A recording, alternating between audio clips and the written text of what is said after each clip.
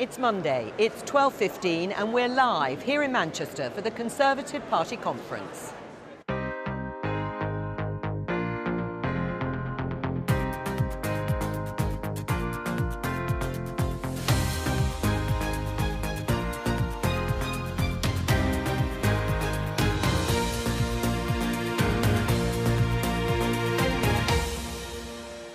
Joining me, political editor of The Sun, Harry Cole, and The Guardian North of England editor, Helen Pidd. Today, Chancellor Rishi Sunak is delivering his speech to party conference. Pragmatism, fiscal responsibility, a belief in work and an unshakable optimism about the future. This is who I am. Should Conservatives worry about more tax rises from this Chancellor? Farmers warn of a pig cull because of butcher shortages. Boris Johnson says uncontrolled immigration isn't the answer. The way forward for our country is not to just pull the big lever marked uncontrolled immigration. A prominent Tory donor is involved in one of Europe's biggest corruption scandals. And the EU Relations Minister says this. The long bad dream of our EU membership is over and the British Renaissance has begun.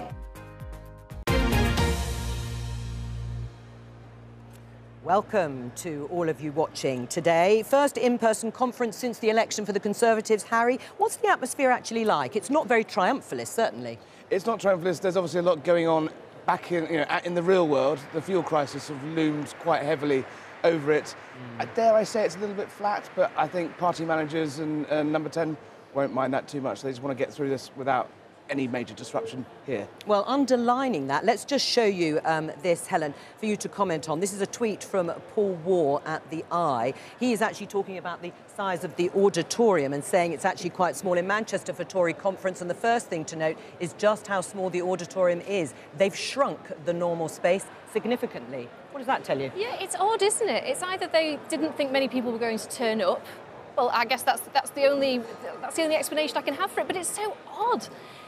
This is probably the only place at party conference where people are actually socially distanced, because the effect is Rishi Sunak is speaking as we're on air right now, and it's absolutely cheek to jowl in there, cheek by jowl. Is it? Yeah, it is. It's absolutely chocker. I don't know why they've made it so small. It's weird. We'll have a word with them afterwards. Yeah. We'll check on this. I think maybe they were, when these things take months and months of organisation, and back when they were sort of literally hiring the stage, maybe they did think it was going to be small. They wouldn't be able to have this gathering. However, at the back of the auditorium, there's an even bigger stage where one Boris Johnson will be allowed to give a speech, but it's just his cabinet that have to give it these little tiny short speeches to a tiny room, almost like he doesn't want to be upstaged. Oh, well, you would possibly say that, would you, Harry? I mean, we can hear the cheers there for Rishi Sunak. I mean, he is a big draw. Yes. It's quite interesting that over the last few days, he and the Prime Minister, and no doubt others, will be continuing to make this argument that what they're going for is this high-wage economy. But, I mean, is that a credible argument? I think it is. I do have a think that perhaps they could have been making this argument before the shelves emptied and the forecourts erupted into fistfights. If that had been a sort of narrative that had been sort of sown all the way through the last few months and years, then yes. It feels to me a little bit like they have grabbed this as a slight excuse for the chaos, but they're really sticking to their guns on this. And actually, the argument that the argument that Labour have to make essentially is that if you open the doors to more EU visas and more people coming into this country, you're essentially arguing against a pay rise for Brits. Whether that is, whether they can stay on the right side of sounding uncallous while making that argument remains to be seen, because at the moment they are straying slightly into it's hurting because it's working. And I think that could put off some sort of more moderate, sensible voters. Right, well, the short-term pain that I think Harry is talking about and alluding to, when you look outside the conference hall and you see protesters on the streets about the cost of living issues, about rising prices, how does that argument stack up? Well, I think it's a very difficult one for them to make, and I think that it's a risky argument for the Tories to run. They just seem to have really zeroed in on something that Keir Starmer said last week about inviting HGV drivers sort of from overseas, and the Tories have seen an opportunity to kind of capitalise on that. But I think if you're outside in the real world and you're one of the 3.5 million people whose fuel bills are going to go up this winter, if you haven't been able to fill up your car in the south or the southeast over the past week, I think it all sounds pretty hollow. Right. I mean, if we just show you this headline in the Mirror, Boris Johnson not responsible for what's in the shops, claims the Foreign Secretary Liz Truss. Is that a credible argument, that it's not anything to do with the government? I don't think it's anything. I think there is an element of a sort of government slightly at the end of its tether with big business. They see a lot of these issues as part of a sort of longer game being played by big business to lobby essentially to water down the freedom of movement reforms, to sort of eke out exemptions across sectors. And there's a lot of anger aimed at the fuel industry and the haulage industry, who the government actually blame privately very heavily for these fuel shortages. Essentially a lobbying game that's got way out of hand, literally playing with matches. And whether or not the public will side from that, the sort of Brexit coalition that elected Boris Johnson remains strong if you look at the polls. But how long is that going to be able to weather when you can't get to work because you can't fill up your car, and heaven forbid, you're not going to be able to get a turkey this Christmas? Well, I wondered if you might mention Christmas. I can't believe we're already talking about it. But that will be an issue in people's minds. Will the shelves be empty, some of them, by then? Yeah, for sure. And right now, it's the most visible sign that something's gone wrong. You go to the shops. There's been times I've gone to the shops and I haven't even been able to get some milk. Like, these are pretty basic things that have gone wrong. But yet, here at Tory Party conference, it's not what people are talking about in the fringe events. Rishi Sunak, I don't think he's mentioned the fuel crisis once, or it's like la la la la, everything's brilliant in Tory Party land. Weirdly, it was the same last week with Labour. They went into this sort of intense navel-gazing bubble, and it took until day 4, I think, for Keir Starmer to mention the fuel crisis on the stage of his speech. And you think, hang on, there's a complete disconnect between the bubble here and what is going on outside. And that's dangerous for any political party. It's particularly dangerous for a government. And I wonder whether, in his big speech on Wednesday, whether the PM might slightly needs to address some of these sort of, reality-based issues. Yeah. All right, Harry, thank you very much. We will let you go and mill about the auditorium. Let's listen to part of Rishi Sunak, the Chancellor's speech. There can be no prosperous future unless it is built on the foundation of strong public finances. I have to be blunt with you. Our recovery comes with a cost.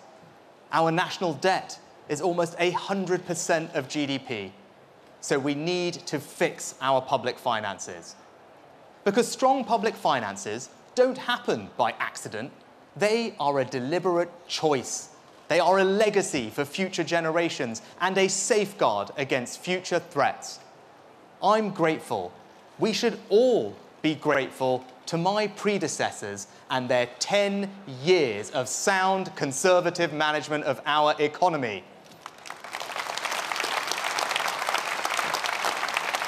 They believed in fiscal responsibility. I believe in fiscal responsibility, and everyone in this hall does too. And whilst I know tax rises are unpopular, some will even say unconservative, I'll tell you what is unconservative. Unfunded pledges, reckless borrowing and soaring debt. Anyone who tells you that you can borrow more today and tomorrow will simply sort itself out just doesn't care about the future. So yes, I want tax cuts, but in order to do that, our public finances must be put back on a sustainable footing. So, Rishi Sunak there, the Chancellor, who's been delivering his keynote speech to party conference. We can welcome a member of his team. Longest serving? Yes. Well done you. Do you get a badge for being the Economic Secretary to the Treasury? Just happy to carry on. Yeah, well, welcome here to our studio. He's been talking, amongst other things, about a high-wage economy, as has the Prime Minister. It's not actually that clear a picture, is it, John? Would you accept that the large wage growth is actually distorted by the pandemic in the first instance? And secondly, the Office for National Statistics has said that median wage growth over the last year has barely moved. And actually, when you factor in inflation, which is running at something like 3.2%, it's actually not even keeping pace. So it's not true, is it, to say that we are in a state of a high wage economy or that wages are rising? I think we've got to face up to the fact that we've gone through a pandemic where the government have put in a whole range of interventions to support the economy and to support jobs. And what the Chancellor's done in his speech today is reiterate his focus on helping people to stay in work, to get people back into work, and to put a range of interventions to support the economy as we continue to bounce back. But that's not the answer to my question. It's not true, is it, for ministers, including the Prime Minister and the Chancellor, to keep repeating this line that wages generally are rising, because it is not the true picture. It is a complicated picture Right. that actually, after a pandemic, there have been major distortions to the labour market. But what we have seen today in the Chancellor's speech is his commitment to support young people, people throughout their working lives, to gain the skills to maintain that level of growth. Another statistic I could give you is that we are predicted in this economy, of the G7 economies, to grow faster than any other. Right. And that's because of the interventions that the Chancellor has made. But what level of growth is it that you're talking about? Because you've just admitted there are major distortions caused by the pandemic, and the Office for National Statistics, very well-respected institution, says that actually when you look at that median wage growth, it's barely moved. Should ministers stop talking about a high-wage economy? We don't have that yet. No, what we're doing is making the interventions that allow jobs to be created, allow businesses to grow and support people to gain the skills to sustain that growth in momentum. We've had several million people in this country on furlough. 1 in 3 young people on furlough. You don't go from ending that scheme last week to having the full outcome of this journey that we're on. Right, so we're not there yet. Well, we're not. We haven't reached the culmination of all our aspirations. No, we haven't. All Right. governments would have faced a similar situation with respect to a pandemic, but this government took action. Right, and as yet, we don't know what the outcome will be. That's what you hope it will be, a high-wage economy. Because actually, the announcements that you've made for £500 million for people leaving the furlough scheme, an extension of the Kickstarter scheme, it sounds quite impressive. But when you put it alongside the millions of families losing a £20 a week increase in universal credit, when you think ahead to the tax rises that are going to come next April, the freezing of the income tax thresholds, it doesn't really match the scale of what's going to be lost and taken out of people's pockets. Well, I think the scale of 12% unemployment, where we're now less than 5%, demonstrates the effectiveness of some of the interventions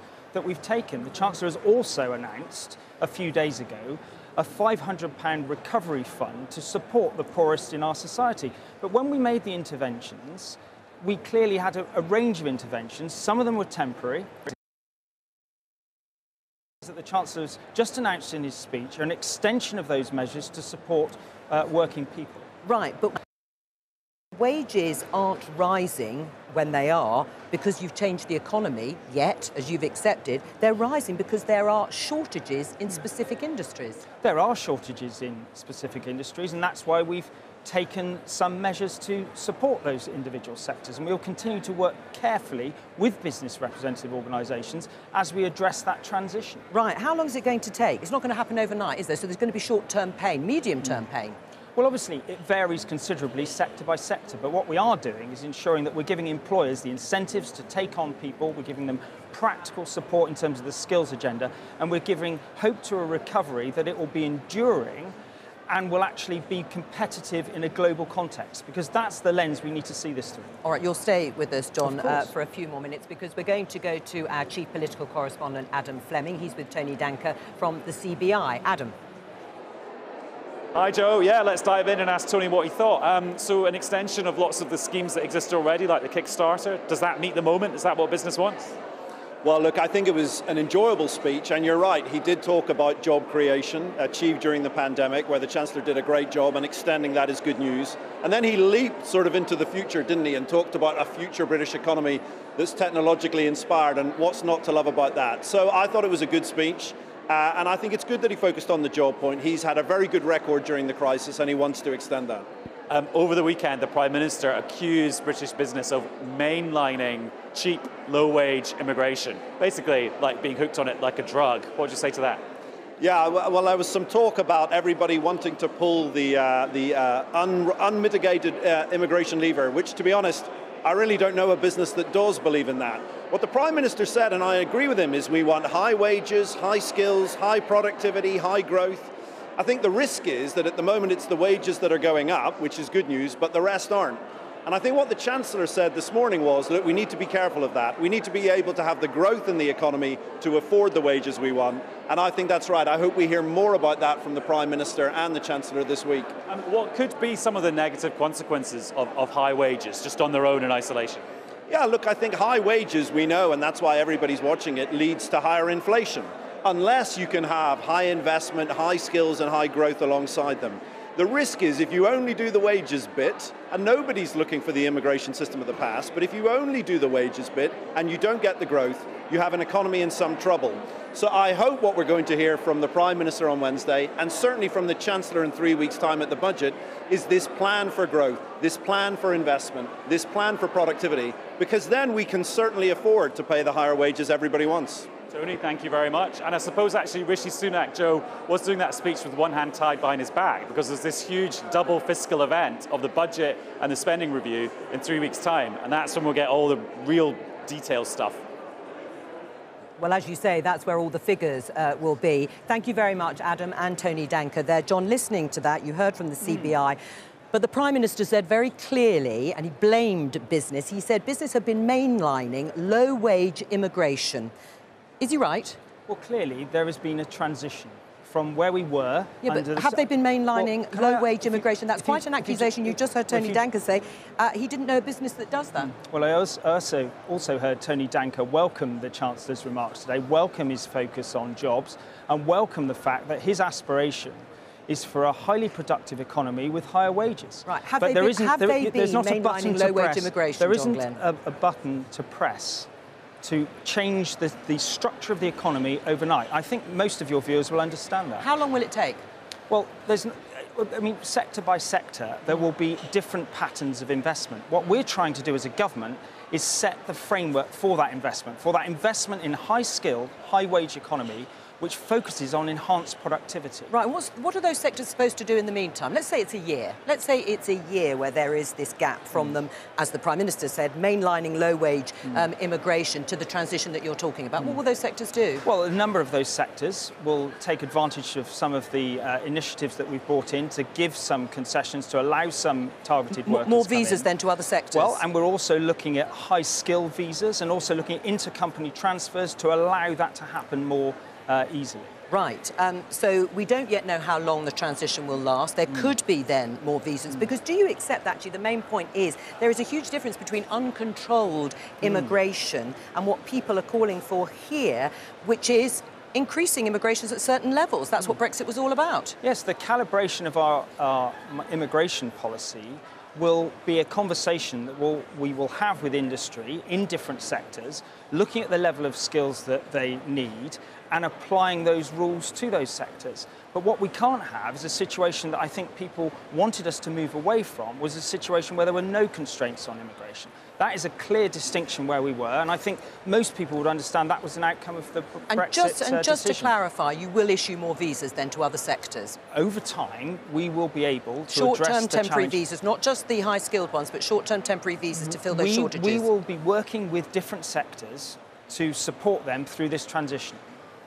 Helen, what do you make of what you've heard? Well, I just think it's quite bizarre that a government which always insisted, or the sort of the Brexiteer side of the government that always insisted they weren't against immigration, they were just against uncontrolled immigration. Why not say, we've got this massive labour shortage, hooray, now that we're out of the EU, we can do what we want in order to attract the labour. I just think it's really weird that you're kind of going out on an attack against immigration when... Not really, we're not attacking immigration, but what we are saying is that we need the calibration of that immigration to be proportionate to our aspirations to have a highly productive, high-wage economy. And making a single decision at one point to open the floodgates doesn't seem appropriate when what we've got to do is listen to different sectors. Is it? It would just be being able to pull. It seems to me what you were implying was that somehow we should just open it up on day one, straight after we've had the biggest... You're trying on me what the Tories are trying on Keir Starmer. I'm not saying that at all. I thought the whole joy of being out of the EU is that we get to control our own immigration system and fill the gaps that we've got. We do. But that doesn't mean to say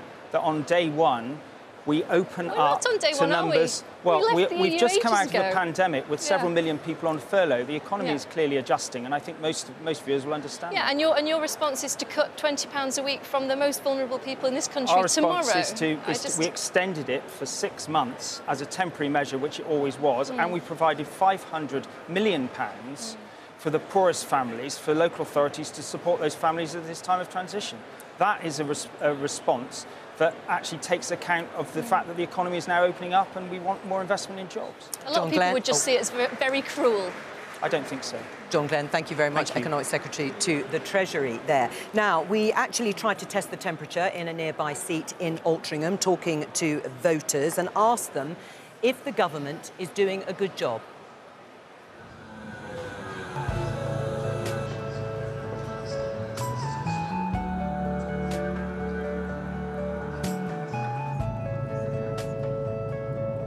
Just bamboozle you with a load of aren't they? At the end of the day. I'm Bojo fan as it goes. I don't think you'd be able to broadcast it. They're ruining the country. I think they're doing very well. I think he's had a difficult time with what's been going on. So it's all very well to criticise other parties, but could they do any better? I'd like to have seen what these other numpties would have done like. Every time they're interviewed and they ask what would you have done different, they never answer the question because they don't know, and that's it, simple as. I'm a grandmother with 5 granddaughters, and I really worry about their future. And I wouldn't be exaggerating to say that sometimes I think I'm really pleased that I'm not going to live that much longer to be out of it, because I find it so angst-making, you know? When he says something, he says, right, I'm going to get it done. But he doesn't get it done. It's all like lies to you. I find it very hard to agree with anything that this particular government say. I don't think they've got a clue. We're talking about public educated, largely white, middle class and beyond, middle-aged men who've got no idea how normal people lead their lives. Whoever would have been in charge have got a job to do, and I think it's a horrendous job. And I think overall he's probably done the best he can. OK, well, there you go, some voices from the streets of the Conservative seat of Altrincham. In the seat here now next to me is Jake Berry. He's chair of the Northern Research Group of Conservative MPs. Welcome to you. You listen there to a sort of mixture of voices, if you like, not a lot of optimism. You know, not a lot of people being upbeat about the government. Well, that's the challenge, isn't it, for this conference here? I mean, it's absolutely clear that there's no love for Labour there. It seems that Keir Starmer had one test. But you've got to hold on to these voters. Flat on his face. But the challenge of this conference is to define what levelling up means. I think that's a big ask of the government. At the moment, it's a bit of a catch-all phrase. And then also for people to be able to taste and touch levelling up in the community. Many of these red wall votes, they're just lent to us. And unless people can tangibly see change and quick, then we're going to have a challenge ahead of us. And will it be helped by taking away the £20 a week temporary rise in universal credit and tax rises coming round the corner in the form of national insurance? Will that help? You're being a wag there, aren't you? Because I think you know that I have said that one of the questions the government has to answer is how do you level up communities while taking money away from them? That's a challenge I put out there. I haven't heard an answer yet, but there's a lot. Rishi Sunak has just spoken. I haven't seen what he said. There's a lot more time for the government to answer that important challenge. Is there a lot more time? I mean, he's clearly sticking to those policies that he's announced. Oh, lively behind us. Sticking to those policies of higher tax rises coming round the corner, freezing those income tax thresholds. As you're quite right, you have spoken about these things. Taking away universal credit. Is the government actually worried about how voters will respond? Well, I don't think the government can know yet, because a lot of these changes haven't taken place. I would suspect that they are quite worried about it. But I'm just an old-fashioned Tory, and I think one of the good ways of growing the economy, particularly here in the north of England, absolutely we need levelling up. We need that new government architecture to enable us to grow our economy. But growing the economy is key, and that's what I hope the government's going to focus on. Helen? Yeah, well, I just think that cutting universal credit right now is going to leave a lot of really vulnerable people in limbo. And there's more than 300,000 people who are going to lose £20 a week tomorrow who are full-time carers for severely disabled people. And I haven't seen anything from this conference or from the government to suggest that they care about these people. And I think it is very difficult for them to claim that they're levelling up opportunity for everybody when the most vulnerable people are going to be left behind and worse off. So I think Helen's got a really good point there. I think what we have to think about is, was this cost of living crisis predictable? In my view, it was. I'm not an economist. I got a B in my GCSEs, which probably isn't very good. Was this predictable? Not bad. No, well, yes, because if you pump loads of money into the economy, you know that that's going to push up the cost of living. So did the government have this cost of living in its mind when it did things like increase corporation tax, increase national insurance, take away that universal credit? I simply don't know the answer to that. But if the answer is no, then maybe it's the time to think again. Because right. The Prime Minister spoke brilliantly yesterday about we want to increase people's wages in the economy. But if you have an economy where inflation is endemic, as it is at the moment, it's everyone's wages who've got to increase to make up for that, not just some sectors like logistics and maybe the hospitality and care sector. Do you think they are misjudging the situation against the cost of living concerns that you and Helen have talked about? I mean, are you starting to lose faith in the government really putting its money where its mouth is when it comes to the voters that you are talking about? I mean, are they actually going to tilt resource away from parts of the country in order to invest in parts of the north of England, the Midlands? Well, when I speak to northern colleagues, and I work with colleagues across the north of England, Conservative MPs, they are massively enthused about Michael Gove being there in place. He is someone who will deliver, and I absolutely believe that he both gets and understands, but will also make things happen for levelling up. So let's see what is said at this conference, but I think that colleagues are absolutely backing the government, and so are voters.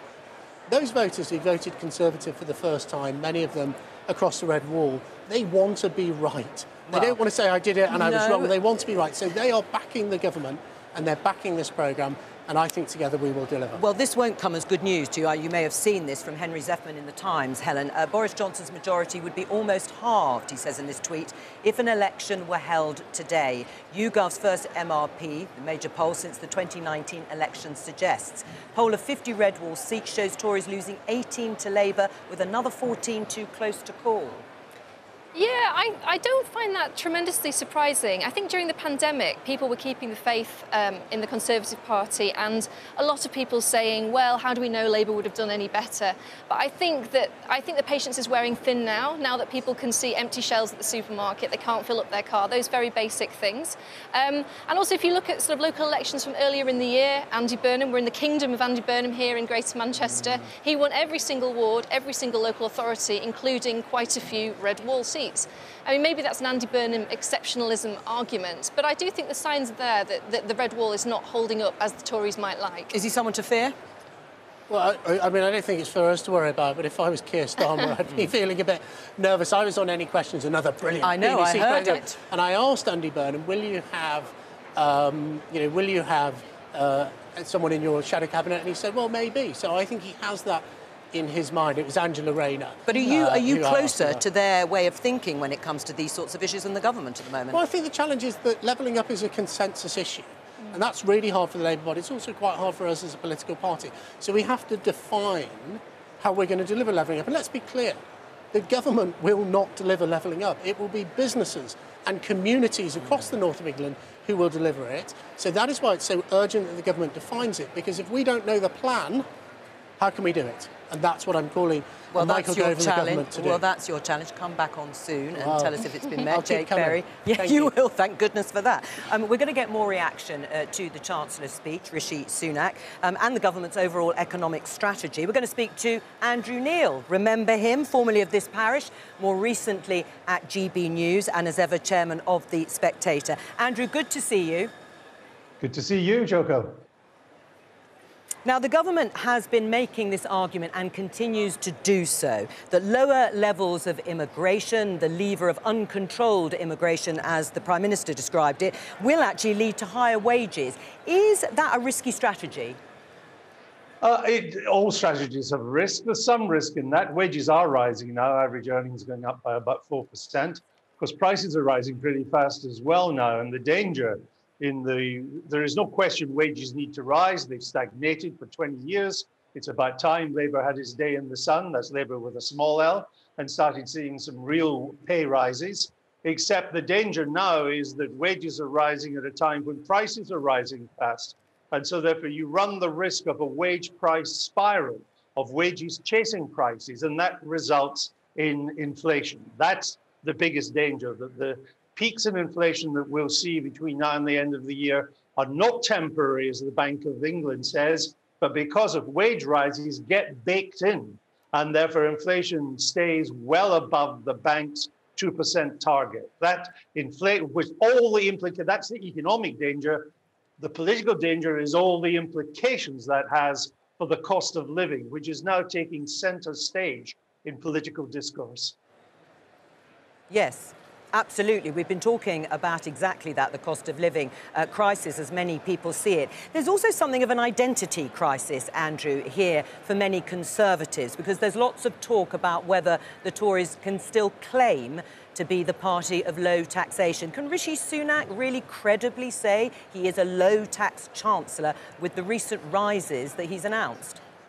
Well, you can't claim to be a low-tax chancellor and preside over the biggest share of GDP that taxis now take since Harold Wilson was in 10 Downing Street in the 1960s. Taxes are very high, they're about to get higher, and they could get higher after that. The Chancellor spoke, it was a very political speech. There was almost no economics in it of any importance whatsoever. He did say he favoured fiscal conservatism. The whole did not react in huge support for that. It was quite muted because I think they know that fiscal conservatism means tax rises. And what it hasn't dawned, I think, both in people at that conference, people watching us now, Joko, is just what's coming down the pike. Not just the national insurance contribution increase, which of course hits the lowest paid, but there are big income tax increases coming along because he stealthily froze the thresholds. That means people who didn't pay tax will now pay tax, and people who paid 20% marginal rate, over 1 million of them, will soon be paying 40%. And then you've got the rise in corporation tax, which is coming in the next year or two. By 2024, on these three tax rises alone, the tax take will be £36 billion a year higher than it would have been. Adding £36 billion to taxes is a strange definition of being a low-tax chancellor. Andrew, there's been this sort of strange discourse here too at a Tory party conference where it looks as if the Prime Minister is taking on big business, business in general, when it comes to this issue of immigration. Is that wise? Well, I think the Tories, we're going through, the 2019 election was a watershed in British politics. Support for the Labour Party became more middle class, more professional, more white collar. Support for the Conservatives became more unskilled, more blue collar. And the Tories there is now a kind of blue Tory move here. The Tories are now more the party of working class voters. Big business has gone rather woke, to use the unfashionable term. The south of England, the richer parts, are increasingly voting Labour. The Tories see for themselves the way of holding on to the red wall is to preside over big increases in wages and not to be seen to be in the pockets of big business. It's a political strategy. I think it's probably the best hope they have of holding on to that red wall vote, because come the election, there'll be precious few things they can point to which have made a material difference to the folks on the red wall. And so therefore they're going to have to position themselves politically in a way that will keep them popular with what were formerly Labour voters who actually like big spending, don't like big business, and are socially conservative. You add these three things together, that is the Tory strategy way of holding on to the red wall. And if that means upsetting the CBI, I think the Johnson government will say, so be it. Andrew, thank you very much. See you soon, I hope. Me too. Nice to talk to you.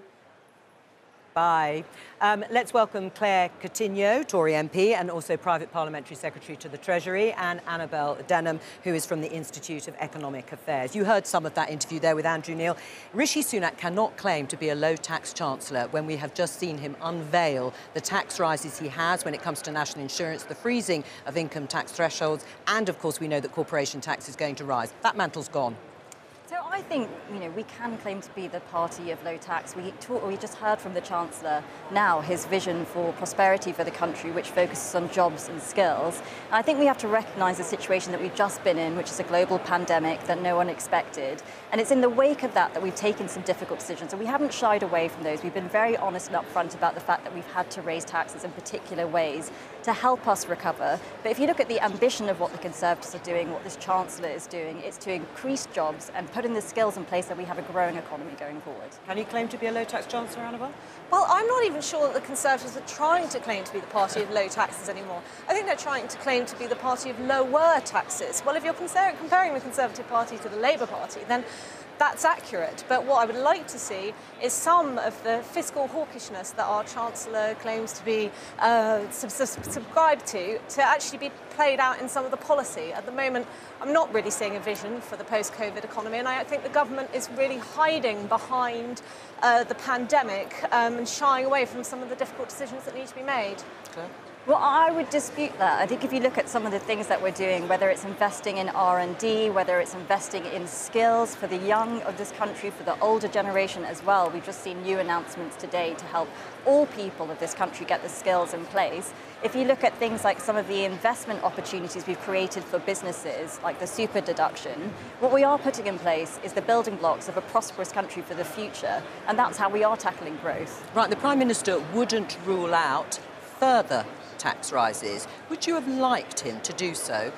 Well, no MP can sit here and preempt fiscal policy. That's for the Chancellor to set out at future budgets, and he will do that. So there could be more tax rises on the way. But he was very clear today. He said, I would like to, in the future, cut taxes. That's his ambition for the future, and that's why we are focusing on skills and on jobs, so that we've got the economic growth to do that. Well, let's get some reaction to really what the Prime Minister has said. This was Jacob Rees-Mogg, leader of the House, at a fringe event on this issue of tax. Be looking to ensure the money spent by the state is spent efficiently, and the tax burden is reasonable, and we are at the upper reaches of the reasonableness of the tax burden. Why on earth would you think that higher rates in the 2020s will have a greater effect than it did in the 1960s and the 1970s? Therefore, I think we are at about the limit of what taxation can raise. So, upper reaches of the tax burden. Do you agree with Jacob Rees-Mogg? Well, I think I agree with Jacob Rees-Mogg, and we all agree with Jacob Rees-Mogg that we prefer lower taxes. Well, I think that's exactly he's what actually the saying Chancellor that said actually today. the country is at the upper reaches of the tax burden. It's not sustainable. Is he right? Well, as I said today, the Chancellor set out as ambitious for a lower tax economy. But in order to do that, I think it is quite right that we've taken the steps that we have. And just looking at some of those things, if you look at the NICS increase, that is specifically designed to help with the problem that we have in the NHS, the election and the elective backlog that we've got, and social care. So I think it is right that we're taking some of the difficult decisions to help with the challenges of the country. But of course, we are all ambitious to be a low-tax country. What did you think when you heard a cabinet minister talking about the upper reaches of the tax burden? I found myself nodding in agreement, Joe. We are at or close to the taxable limits of our economy. We've got the highest tax burden in 70 years since the post-war period, and it's simply unsustainable. I mean, if you look at certain taxes, it's arguable now that we are actually on the wrong side of the Laffer curve, that by increasing taxes, we're going to see less money pouring into the Treasury coffers. What we need is a bold agenda, and that simply isn't what we saw today. And instead, we've got a government that is applying more pressure on businesses at a time when we need the private sector to drive our economic recovery and drive growth. And yet we've got more employment regulation, we've got employers' national insurance, we're hearing all of the wrong noises. I mean, the only defence that you can really offer is that the Chancellor, the government, cannot really claim to be low tax when, as you said at the start, it's freezing the personal allowance, which is a stealth increase in income tax, it's hiking corporation tax, it's now increasing national insurance to supposedly pay for social care, but I think that that's yet more money that's going to be poured into our broken NHS. Well, if you look at what's happening in the country at the moment, we've got one of the fastest growths in the G7, we've got one of the lowest unemployment rates in any major economy, we've got high business confidence, we've got high business amounts of the amount they want to invest. I would say that is a radical and positive position to be in.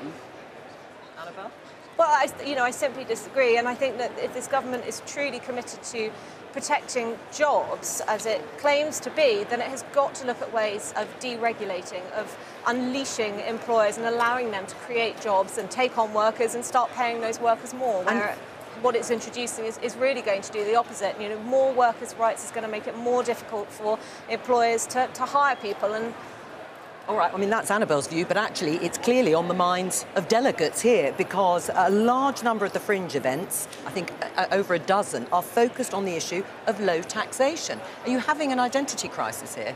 No, I don't think so at all. I think what we're doing is recovering from the pandemic and taking sensible and reasonable steps to do so. But I think it's quite right that the Conservatives are debating low taxation. It's quite right that we're talking about growth in the economy. That's what we're famous for. That's why people vote for us. And I think that's what we'll continue to try and do. Let's just show you this BBC story. You will have heard it this morning. BBC News, Pandora Papers, Tory donor Mohammed Amersi involved in telecoms corruption scandal. Big questions about the sources of a major donor to the Conservative Party. What's your response, Claire? Well, I mean, I haven't read through the documents myself, but I do know that actually the steps that we started taking under George Osborne have made us one of the best countries in the world in terms of cracking down on tax avoidance. And if you look at the independent organisation FATF, they do say that actually we're one of the best countries in the world, but what we need to do is see that international cooperation on some of the things that we've put in place in the past. But if there are major questions about a big donation to the Conservative Party, should that donation be given back? Well, look, I haven't seen those details, so I can't comment on that specific case, but I do think it's right that we crack down on tax evasion. If you look at the measures we've taken in the past, that's exactly what we have been doing here. I mean, there is a question, Annabelle. Different rules apply depending on how wealthy you are, and this seems to underline that. Certainly we've seen that throughout the coronavirus pandemic. We've seen those who are wealthy, those who are connected, be able to find their way around the rules, to fly overseas when the rest of us are subject to traffic light systems. There have been countless stories of this over the course of the pandemic. The problem for the Conservative Party is that this is a scandal coming at the absolute worst time. It's trying to regain some credibility, it's trying to reach out to the party faithful, and it has introduced some good measures. I don't want to just be too down on the government. It's ended the uplift in universal credit, it's ended the furlough scheme. There are some signals of fiscal prudence, but this is, as I say, coming at a very unfortunate time. Let me just show you these pictures on a totally different subject. The government, by the way, has confirmed a new target that by 2035 all our electricity will come from renewables. It was a story in The Times. This is all ahead of COP26, the big environmental conference next month. Meanwhile, Insulate Britain, it's an offshoot of Extinction Rebellion, the climate change group, have been staging a protest. You can see them here, some of the protesters being dragged off the streets. It's from Talk Radio TV who filmed this. They're being dragged off Wandsworth Bridge. They're blocking it. What do you make of this?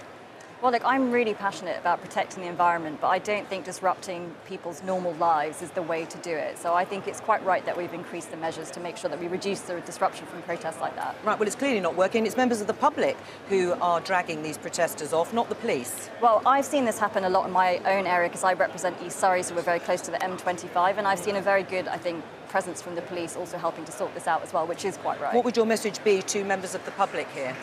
Well, I think we put the measures in place so that the police can step in. I can't see them in that image, but I'm sure that they'll be able to help them in the way that they've helped my constituents, and I think that is quite right. Right, because there is an injunction in place, but there's a loophole that allowed them to block this particular road. So it's not working, is it, what the government's doing? Well, I know Pretty has put in lots of things in place, and I'm sure she'll continue to keep making sure that we can make progress. All right, Claire Coutinho, Annabelle Denham, thank you both for joining me here on the first day, the first full day, I should say, for us here in our studio in the auditorium. We'll be back tomorrow at Conservative Party conference. Please join us, and thank you for watching. Bye-bye.